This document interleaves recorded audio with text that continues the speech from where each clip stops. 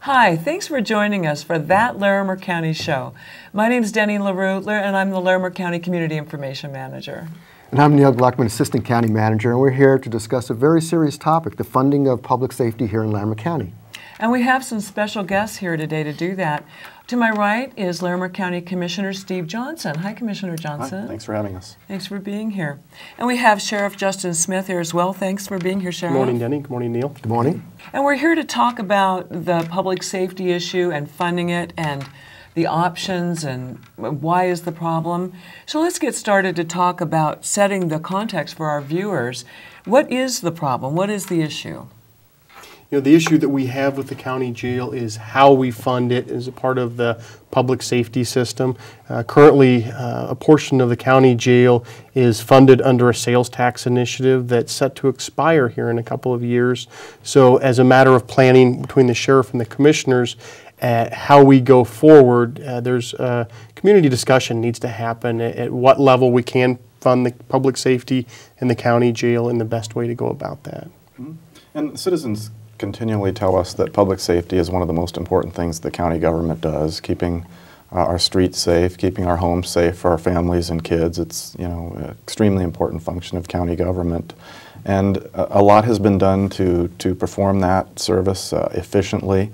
But with the loss of this major funding source, we can't continue to maintain the good level of public safety that we enjoy in Larimer County. So a number of alternatives have to be looked at of how we can address the situation with these expiring sales tax. Okay, so let's just frame it just a little more. So approximately 10 years ago, the citizens of Larimer County decided on a ballot issue. There was a ballot issue to fund the jail as one of the issues. Is that correct? Actually, it seems that a short time ago, it was 14 years ago, that the citizens made the decision to fund part of the county jail, the expansion, through that sales tax initiative, and they put a sunset on it. And I think wisely so, to bring county officials and sheriff's employees forward to explain what we had done with those dollars, how we operated the jail, and give them a chance to reauthorize or make another selection in how the jail's funded. Mm-hmm. Mm-hmm. And I think another wise thing about that sales tax is it not only paid for a 44% expansion of the jail facility itself, but it also provided operating funds for that expanded portion of the jail. And of course, the expansion is done, those bonds will be paid off, and that sales tax will expire, but the operating expenses of that expanded part of the jail continue to go on, and that's the challenge for the county. With the sales tax expiring, a big portion of the operating revenue for the jail will be going away as well. Oh. So it's a sunset is sort of like a report card to the citizens. Mm-hmm. Yes. This is how we did, and this is how we've been operating over the last 14 years. And then going back as an option because it's time for them to relook at the situation, mm-hmm. the funding. Right. And citizens like that. I mean, the sales tax was passed in 1997. I believe some of the previous commissioners have told us a measure was tried before that without a sunset, and it failed. And I think Coloradans and Larimer County citizens want to keep a close hand on their taxes and how they're spent in Larimer County. They want to know they're getting good value for their tax money. One of the ways to do that is with a sunset provision. It forces those of us that are administering those funds on the public's behalf to come back to citizens and say, here's what we've done with your money. Here's how we've spent it. Here's how we've gotten the most efficient use and the best results in public safety for the tax money that you've given us. So one of the options that we'll talk about that may be considered is to extend those sales taxes. And that will give the citizens a chance to see if we've done a good job and do they want to continue extending the sales taxes if that option is presented to them. Well, let's talk about those last 14 years, and you kind of mentioned the efficiencies. What have you done to keep the jail population down? What special things have gone on? I think what's important, is to look at that trend, Neil. What had happened was we had seen a continued increase in jail populations. That was not just a Larimer County or a Colorado issue. That's been nationwide. Well, in 2005, at the sheriff's office, we saw that was continuing to rise, and the question came up, how can we continue to do this? And certainly the answer from everybody was, we need to better control that population. We actually got to what we call an average daily population. On any given day, there were 513 inmates in the county jail, and that was a significant increase over the previous 5 years. And so what happened was the leaders at the time came together and said, we need to bring the different players involved here, and created what we called the Criminal Justice Advisory Committee. We brought those players together. That was the sheriff, law enforcement, courts, prosecutors, public defenders, private attorneys that were involved, and said, how can we come together and look at best practices? Because we need to manage the space we've got. We can't just continue to increase. And so we made a series of changes. The net result is from 2005 to 2010, while the county population went up about 5%, the jail population actually went the other direction, 10% down. And so we saw a divergence, and it was because we started to control the jail population, who was in there, how we managed them. So that was the step that brought us in that direction. And I can tell you, there was no silver bullet. There was no one thing that could be done. It was all of the parties that were involved willing to look at best practices, to have some give and take, to make sure the people we put in were the right people to keep in there. Let's talk about some of the best practices. Alternative sentencing. What are some of the things that we're doing here in Larimer County? Yeah, excellent point, Neil. Alternative sentencing is an idea that was brought to Larimer County almost 30 years ago. Some people at the time realized not every sentence for misdemeanor needed to be locked up in a jail cell, in a concrete cell with a steel bed, that there was actually other opportunities to impose punishment. And what we have are a lot of work programs in Larimer County. One of them is called Work Ender or Midweek Program. And what that does, it takes the minor offenders that are out there and it puts them in a program where on the weekends they come into the county jail and are put out on work crews. So when the citizens see yellow school buses driving around the county and say Larimer County on them, it's not a school. It's one of the services the county's not doing. It's actually work crews that are put out. They do public projects. They do a lot of cleaning up of the county. They help a lot of nonprofits really provide a labor force to keep our nonprofits working in the community. So those kind of programs and alternative sentencing have been very important. We also have a work release facility that allows other minor offenders to keep their jobs, continue working in the community, paying taxes, paying their fines and restitution, but they have to stay in a dormitory and attend certain programs and do things that the judges intend to change their behavior. We have ankle monitor programs that take people whom the courts want supervised, but maybe they don't need to be locked up.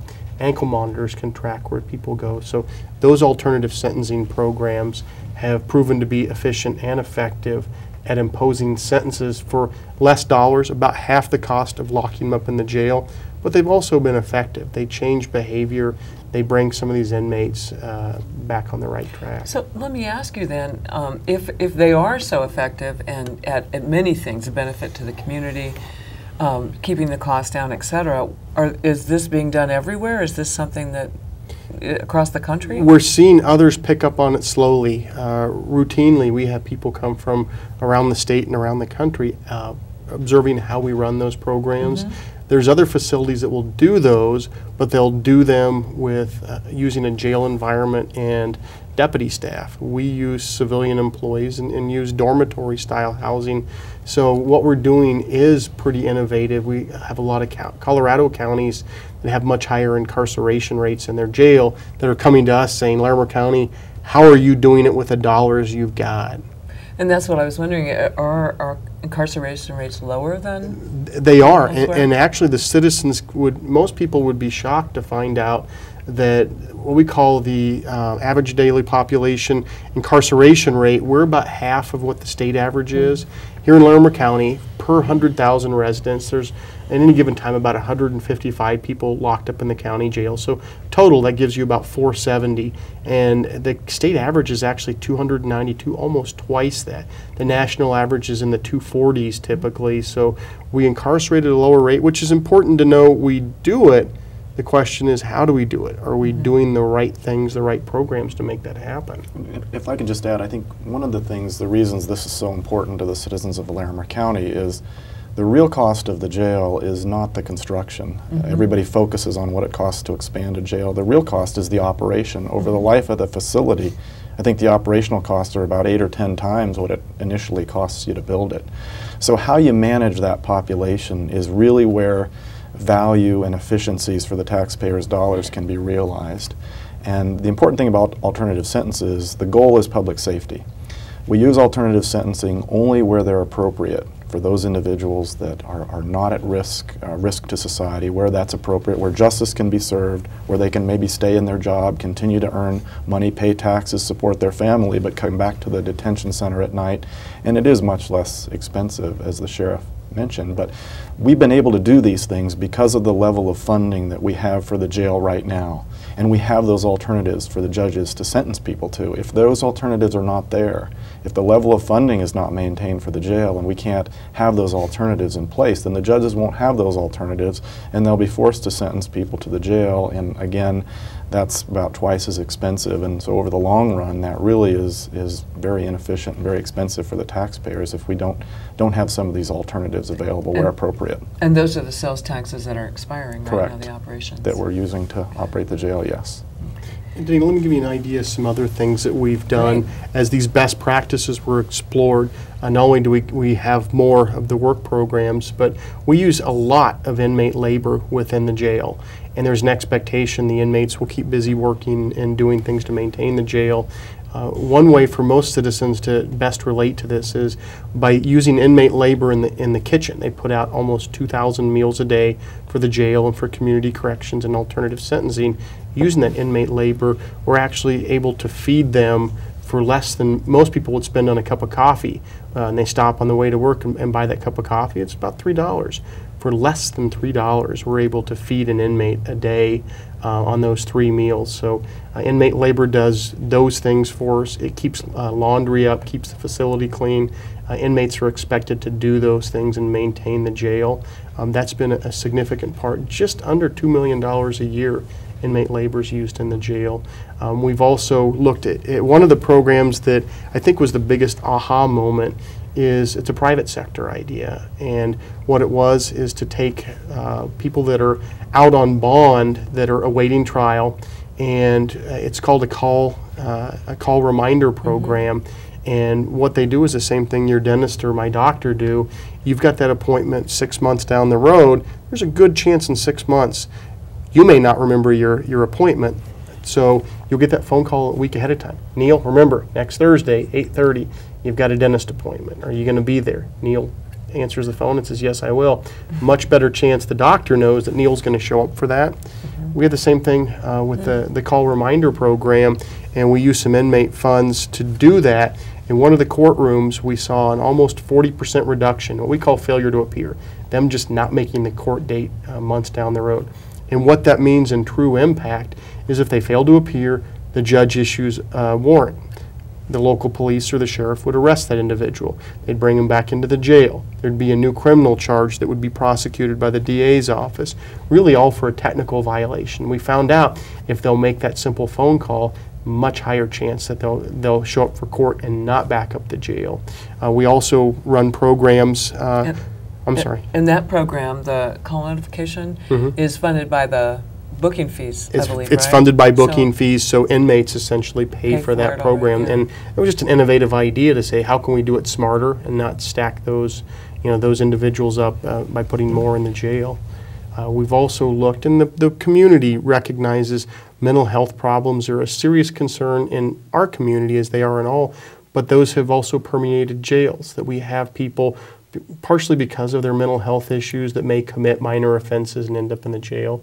One of the things that's been done in Larimer County is to have a mental health program. It's called the AIM program, and the net result is we use mental health professionals from the community to help the inmates not only in the facility but once they've left, whether that's counseling or some medications they might need. The net result of that is a significant reduction in those with mental health issues showing back up in the criminal justice system, back in the county jail. because they committed offenses and when they weren't getting their help. So morally, it's just the right thing to do. If you have folks that have serious mental health issues, let's try not to put them in the jail. If they commit a crime, we'll deal with it.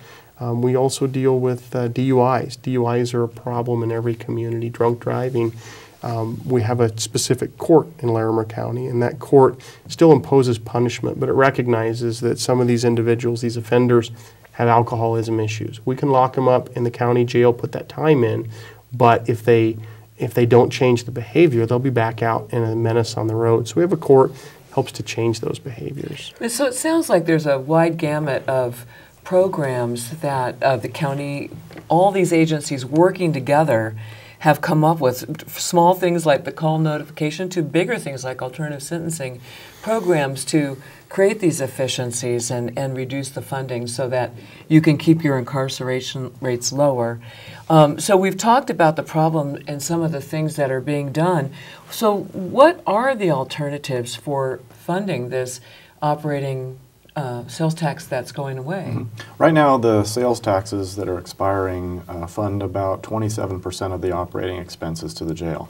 So if those sales taxes expire and they're not extended, the options would be, well, one obvious option would be to extend the sales tax. If the citizens believe that what we're doing is getting good value for tax dollars, is maintaining a good level of public safety in the community, that might be something the citizens would want to consider in possibly extending the sales taxes.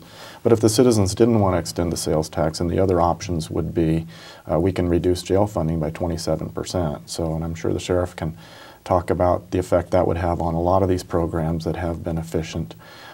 We could cut other parts of the county budget by 27% and transfer that and totally fund the jail out of the property tax, which I think from a policy point of view would not be a good idea. Number one, the jail would have just one type of funding dependent on it, and plus the loss of other county programs in transportation and road maintenance and public health and human services would be pretty devastating to a lot of the programs that the county the services the county is currently providing.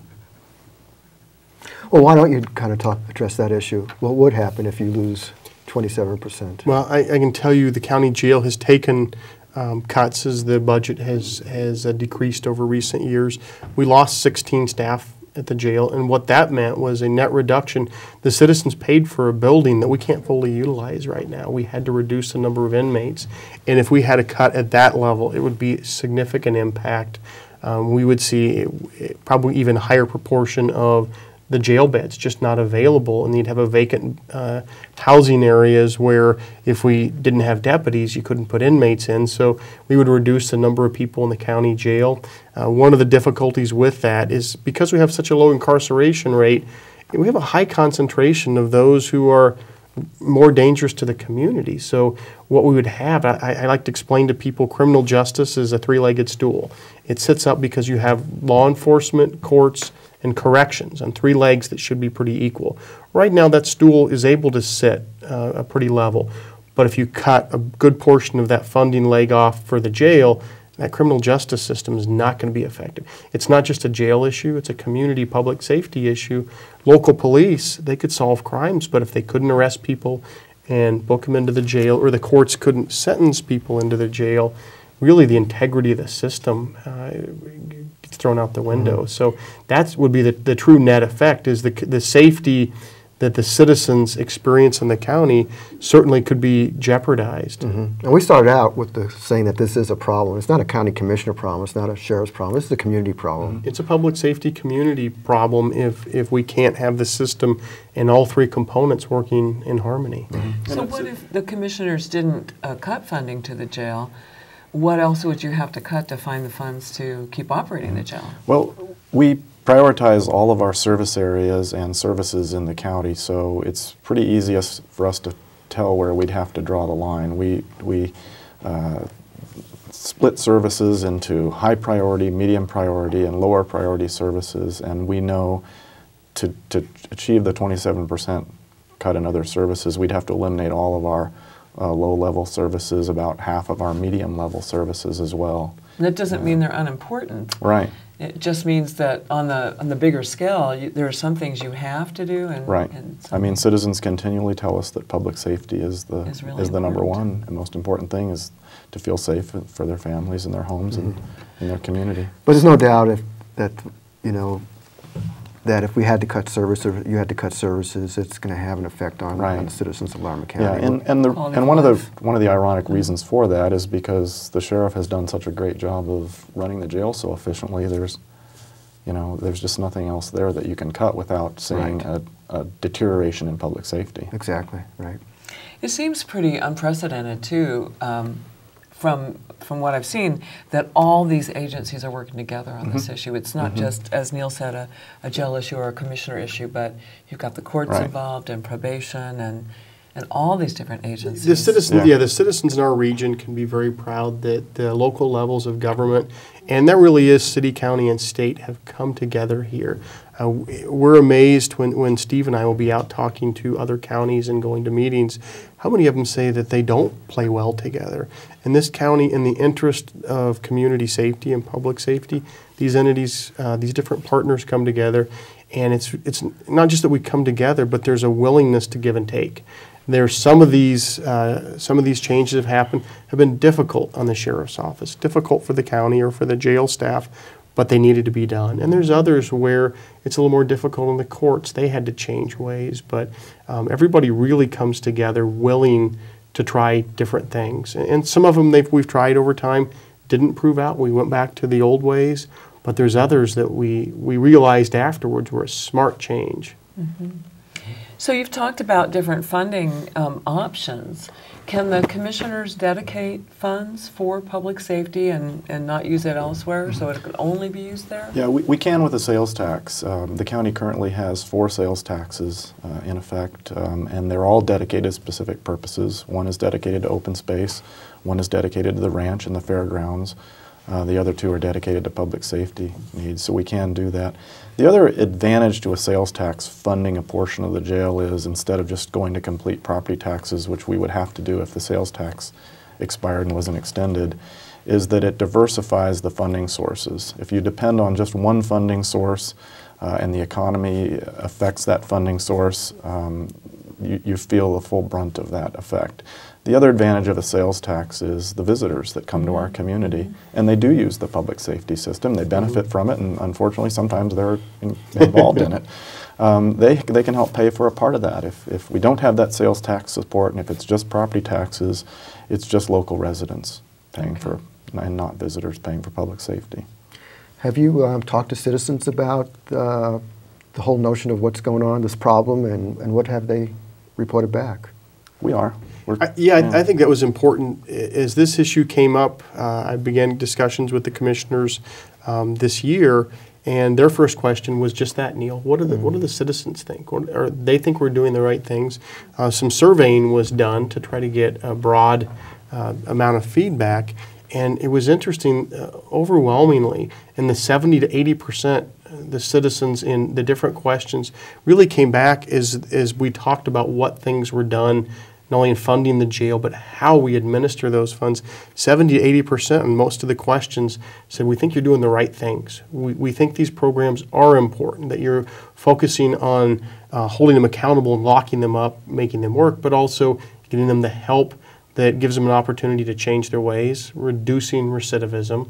The citizens were very supportive of that. And I think it was that, along with their willingness to look at the potential for other funding sources, that brought the commissioners forward to say, let's explore those options, because the public has told us they think you're doing the right thing. Yeah, the public's telling us very clearly that they want this level of funding maintained. They want these alternatives. They want public safety to be a priority in the community. The jail has cut 16 positions in the jail. The citizens do not want to see further cuts in the jail that would risk public safety. So, I mean, another thing that was interesting, one area they explored was whether the citizens wanted to see cuts in other services just to fund the jail. And the numbers were pretty strong as well, saying they thought that would be a mistake. As Steve mentioned, the things that are low level on the priorities for the county aren't low-level services from a citizen's perspective. These are important things. It's just as you prioritize the spending, these are ones that had to fall a little bit lower.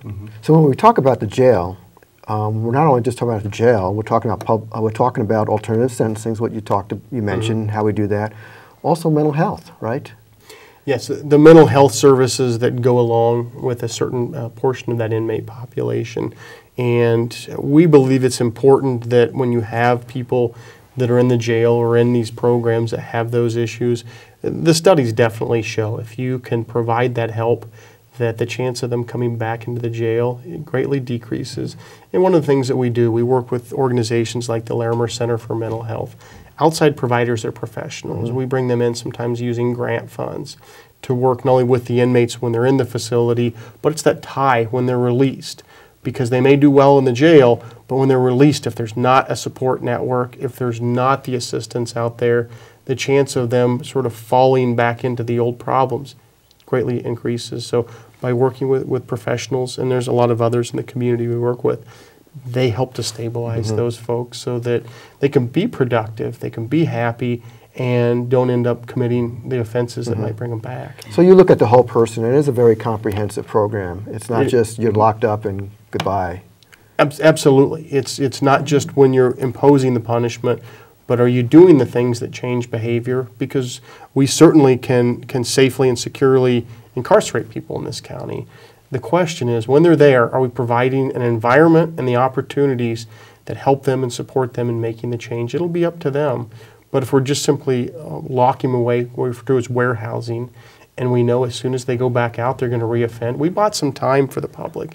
They're not offending when they're in jail, but once they leave, if they go back to it, we didn't do the right thing for our community. We can change behavior. We're doing the right thing. We're decreasing crime in the future.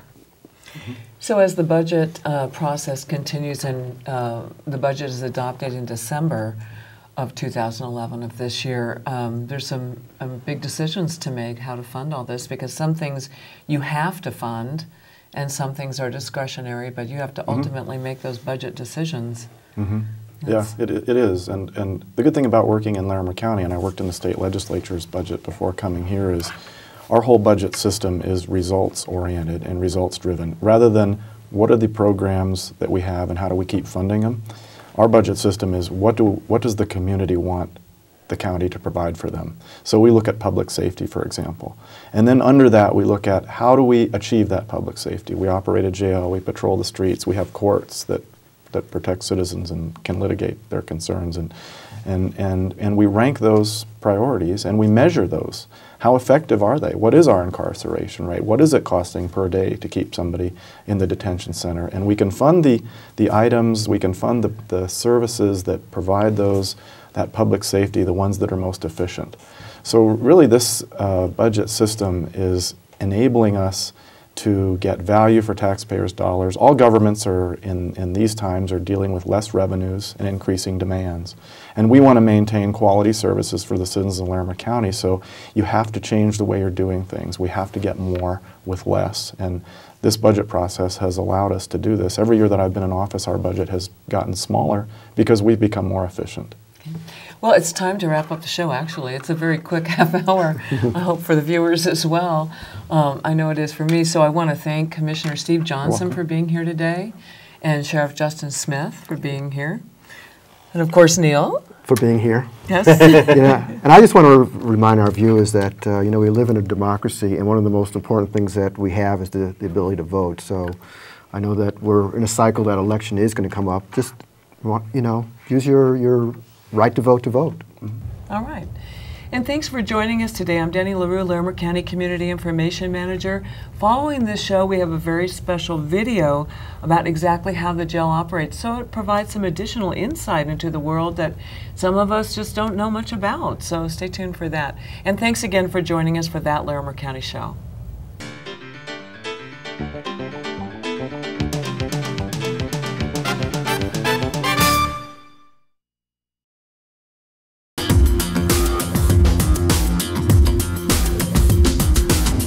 the mid-2000s, our jail population went up significantly and realized this wasn't simply a jail problem to solve, it was a criminal justice system. So what happened was it was really innovative to bring the judges, the prosecutors, the defense attorneys, the police, and the correctional officials together to discuss how we move people through the system and how we sentence. So what we did was looked at it twofold. Those who are accused of a crime but not convicted, we looked at which one of those should be in the jail and which ones could be out working, awaiting trial. And then for those who have been sentenced, convicted of a crime and sentenced, we looked at all the alternative types of programs. Alternative sentencing, it's an opportunity for offenders to complete their court-ordered sentences in a residential program, but still remain tied to the community through employment, through family, and also to be able to receive whatever treatment they need. So the programs in alternative sentencing are our work release program, which is a residential program. Offenders are allowed out up to 12 hours a day to go to work and come back, and then they stay here overnight. I mean, I did have the opportunity to do less time over in jail, doing straight time, or come here, and it was going to be a little more time. I was thinking, well, I've got a job. I'm kind of on a track to be able to progress in the company that I'm currently at. I wanted to make sure that doing straight time, I was going to lose everything that I've accomplished up to that point. Another program we have is our work ender and our midweek program. So it's either Saturday, Sunday, or Tuesday, Wednesday. They come in at 8 o'clock in the morning. They're assigned to a crew out in the community. We have over 500 agencies that we provide labor and services to in the community. We also have the electronic home detention program, which is more well known as the ankle monitor. We also oversee useful public service where the courts may sentence somebody to go out and do civic projects. They register with us, and then we assign them to one of these 500 nonprofit or tax-supported agencies. They go out into the community, complete those hours, we verify the hours, and that completes their sentence. Larimer County has been very progressive in alternative sentencing measures for quite some time. The recidivism, the repeat offenses are about twice as much if you've just done a straight jail sentence than they are if you have gone through an alternative sentencing program. That's a significant percentage, and Larimer County has been, I would say, at the forefront of designing those programs. The county jail costs the citizens about $85 a day to put an inmate in. Most of the work programs on average cost about half of that. So the value there is not only are they paying about half as much to impose the sentence, but they also have people working at a job or working in the community instead of sitting in the county jail. Of course, it's not, ideal, but, I did what I did, and that's what I'm here. And, I've still got everything that I can still go do and, transition back into life and once this is all said and done. We calculated 42,000 jail bed days are saved through our work release program, which equates to almost $2 million a year. By reducing the number of people that have to be kept in the jail, we've reduced our incarceration rate in Larimer County. We're about half of what the state average is.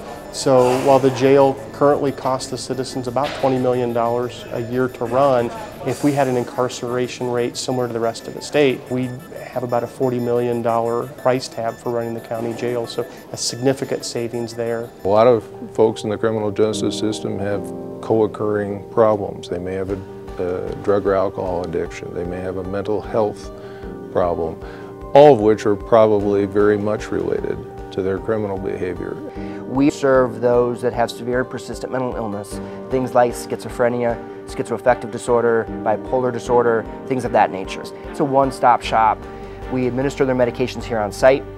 They do 3 to 5 groups a week. They have individual therapy, basic needs, housing, benefits, those sorts of things, probation meetings, as well as any kind of crisis intervention that they need. In 2010, we had about 35 clients. In the year prior to sentencing, they used about 3,700 bed days at Larimer County Detention Center.